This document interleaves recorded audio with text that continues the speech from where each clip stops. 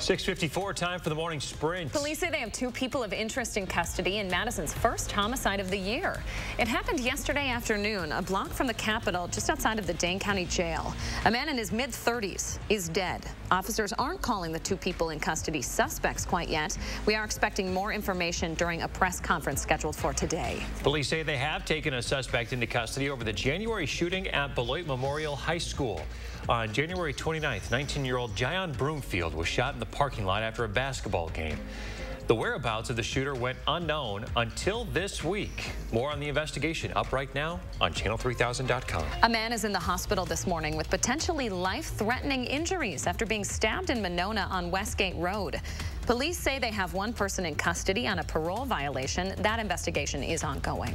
The White House says President Biden will deliver remarks today on efforts to cut gas prices.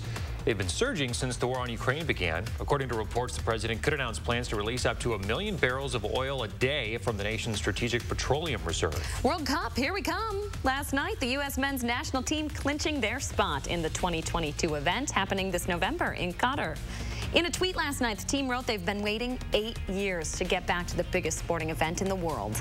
Last night, they actually fell short against Costa Rica 2-0, but they had enough other wins for them to qualify. President Biden urging Congress to approve tens of billions of dollars in new COVID funding.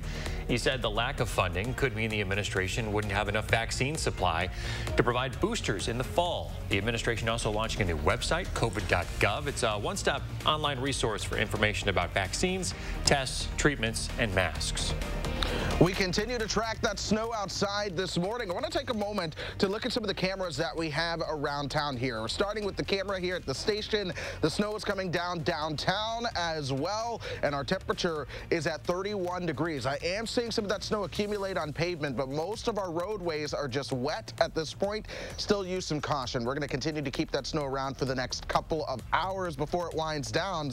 Temperatures are around the freezing point. We'll top out around 35 as we start to move towards the afternoon, and know that while you're dealing with slick spots now, we will start to see that improvement by the time you're headed home for your evening commute. All right, Chris Reese, thank you very much. Thanks for joining us, folks. Stay tuned all day long for updates to your First Warn weather.